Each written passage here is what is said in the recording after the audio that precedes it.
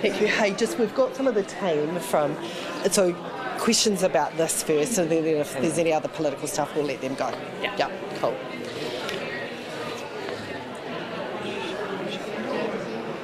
James? We're ready. Do you want to start with any remarks? Or? Oh, look, this is a small but hugely significant investment that we're making here in Canterbury today. $5.4 million is unleashing a huge potential, not only for the Canterbury region, but for New Zealand as a whole. The aerospace industry is one of those examples where New Zealand has huge opportunities. We're talking billions of dollars and thousands of highly skilled, high-paid jobs, and our government is committed to investing in those industries.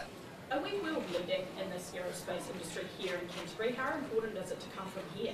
Oh, look, I think Canterbury has huge opportunities. I am going to be a little bit parochial. Not only do we have great orbital space, but also the proximity to both an air and a seaport, and also world-leading universities. But I might actually ask some of the people who are working in the industry, Mark or James, you might want to talk about what's happening here in Canterbury and what the potential is for the industry here in Canterbury. Thanks, Mark.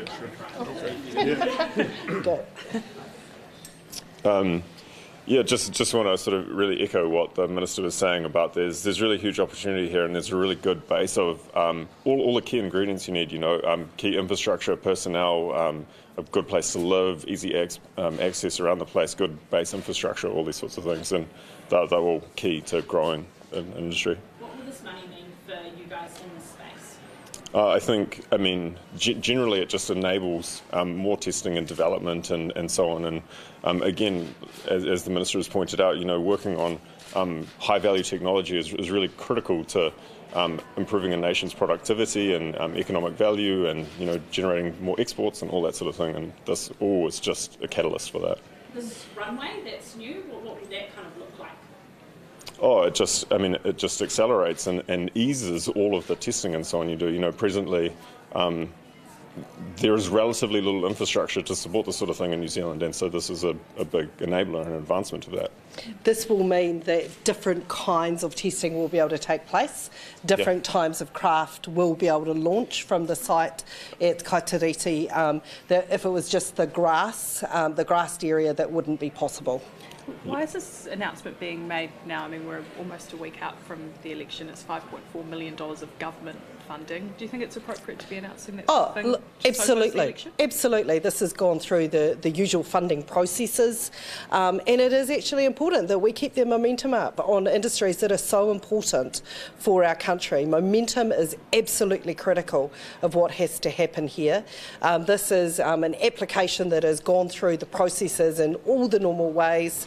It just so happens that the decision has been made at a time close to the election, but we cannot afford to take the foot off the pedal when it comes to creating these kind of opportunities in our region and in our country. Minister, you look at how well Rocket Lab's gone up north. Is this sort of the South Island's chance to get a piece of that pie in the aerospace sector down here? I'll leave some of the industry people to talk to that, but I think what is absolutely critical to understand is what we're developing here at Canterbury is really more in that suborbital space, so it's quite different. I think New Zealand has huge opportunity. That means we don't have to just be one place, and I think here in Canterbury we're really developing some critical expertise in suborbital aerospace, some of the stuff that is absolutely critical in terms of what we're going to do in terms of fighting climate change, gathering environmental data, and Canterbury is really well placed to do that. But Mark or Linda, do you want to have a conversation about that? Yeah, thank you, Minister. The whole, premise of Tāwhaki was to have a aerospace centre that was multi-use and for multiple people. Rocket Lab is doing tremendously well for our country and globally, but it's a private facility, so our facility caters for the many and the growth of the sector that's about to come. Linda, can I ask, how long will it take Tāwhaki to raise the remaining funds needed for this project, and what's the time frame going to be to deliver the new runway and the new hangar facilities? So this is phase 2 of Tawhaki's journey. So in 2022, we established the country's first multi-use aerospace centre, grass runways and so forth for battery-powered drones, gliders, etc. This is phase 2, which scales up the site to now include the 1 kilometre sealed runway and hangar facilities. That will now cater for a wide range of different craft to take flight test, not just drones and gliders as I was discussing, but horizontal space launch. So that takes us to another level, and construction of the runway will start in approximately 2 to 3 weeks' time, hence the announcement today.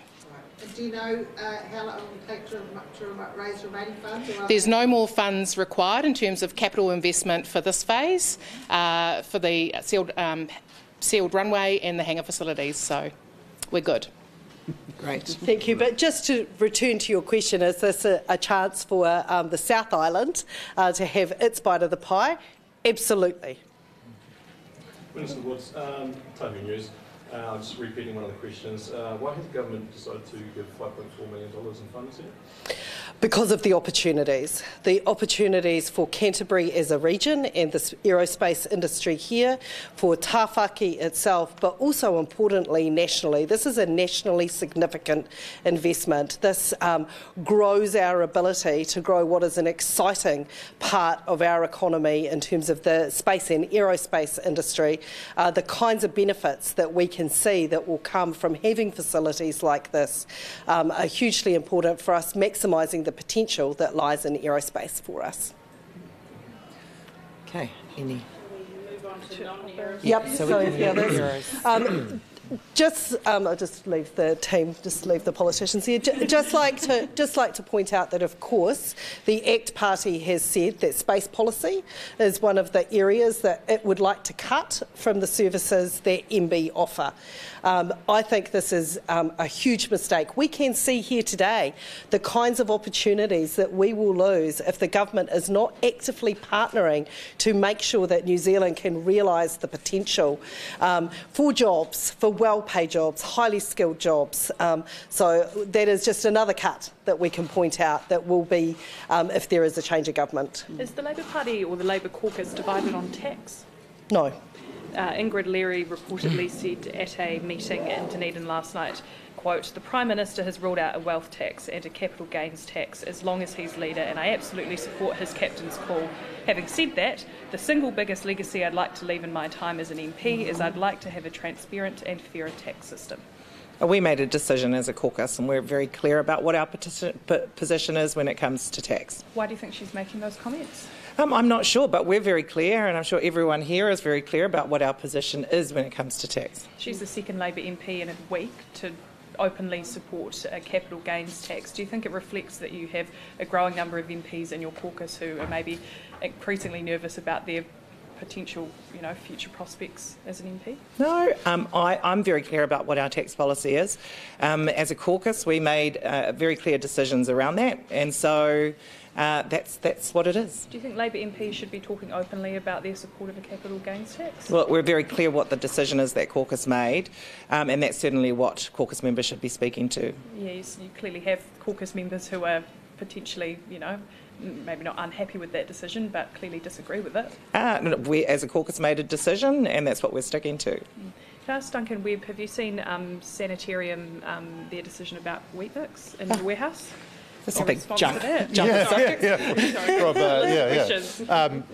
Yes, of course I've seen their decision to stop supplying the warehouse Weet-Bix. What do you think of it? I commented yesterday, I think their decision increases the price of Weet-Bix for kids in New Zealand, and I think that's a very poor decision. Oh, have you seen that they're going to resume supplying? I hadn't seen that, but that's great news, and it's great to see them responding to public criticism and outrage. Possibly more questions for you, Carmel. Okay, shall we try and stick to one person? New Zealand First Leader Winston Peters, he's been spreading climate misinformation at his public meetings. What do you think about that? Yeah, you might want to save that one for him. Okay. You Yeah. don't have any comments?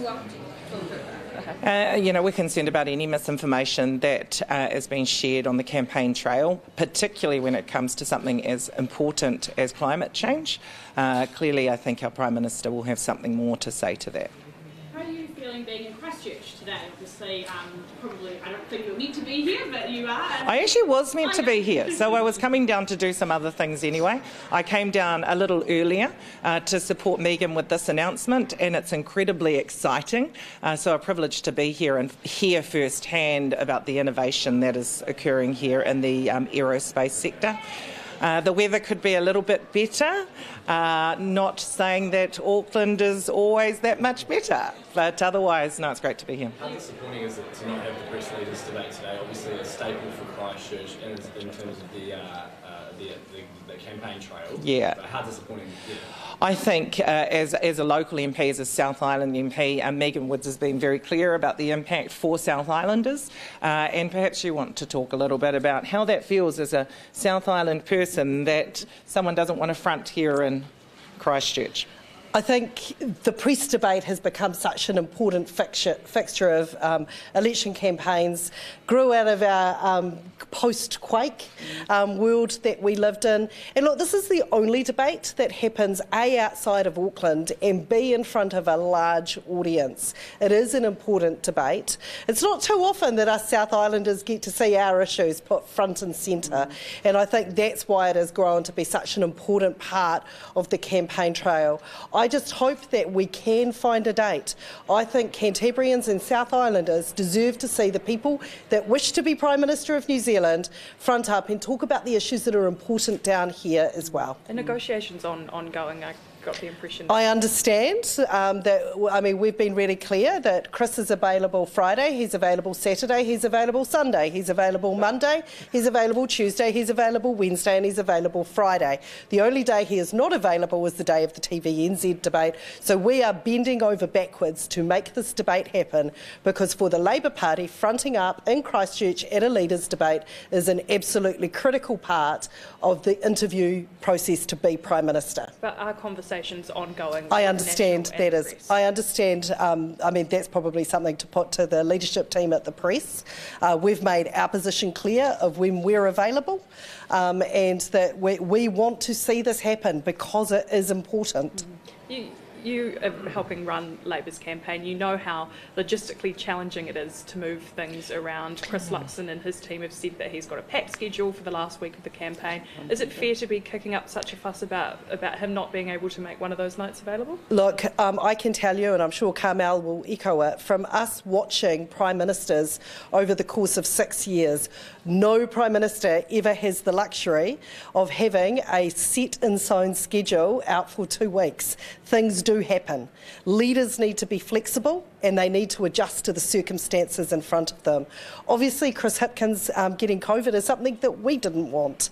We didn't want our leader to be in isolation for 5 weeks. We've had to completely rejig our schedule. That's what campaigns are about. You need to respond to what's in front of you, and it certainly is what the job of Prime Minister, for which Chris Luxon is currently in an interview process with 5.5 million people over. So I think that to show that he's got the ability to pivot and to be flexible is important. Nationals floating the idea of a deputy leaders debate, deputy prime minister. Can we rustle that up for 7 o'clock? I'm Deputy Prime Minister. Kelvin Davis is actually Deputy Leader. However, I do have a debate on Thursday evening with RNZ and Nicola Willis, so I'm sure that will be interesting. I don't know if 5.5 million people will tune into that, but I'm sure it'll be interesting. And do you think that the National have enough time to gather all that revenue from their homes tax in time as when they say they will? Their homes tax? Their foreign buyers tax?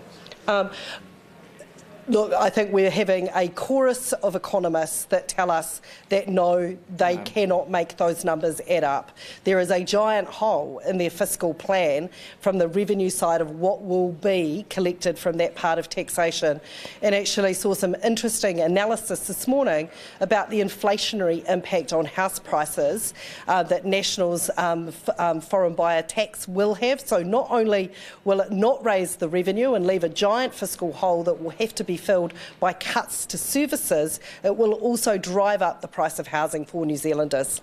What do you make of the amount of donations that the, I guess, right-leaning bloc have been making towards some of those right-leaning parties?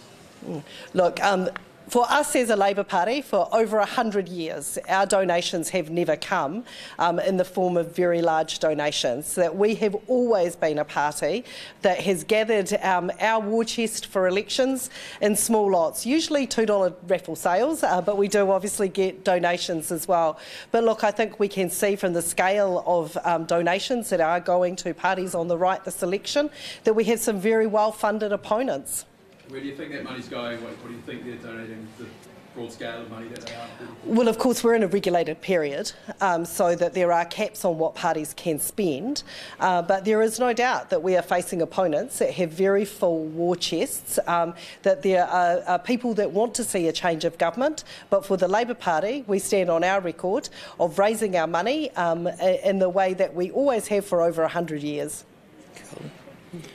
We'll leave you to talk to the Prime Minister this afternoon. Thank you. Thank you. Yes, thank you. Yeah. I don't think you want to talk to him. No. It's warm in here.